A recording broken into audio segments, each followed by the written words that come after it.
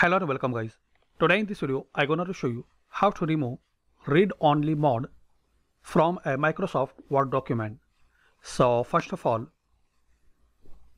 open Microsoft Word and after that click on this file tab.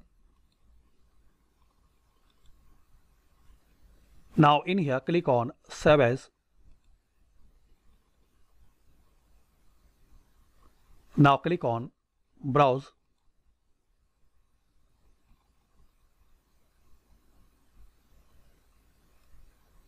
Now before save, click on this drop down menu icon in the tool.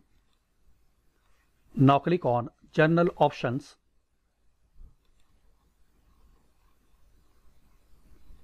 Now uncheck Read Only Recommended. Uncheck this box Read Only Recommended. Now click on OK and save where you want to save this file in your PC. That's it. So by this easy and simple method we can remove read-only mode in Microsoft Word document. I hope you like this video. Please comment this video is work for you or not, and also subscribe this channel for latest update.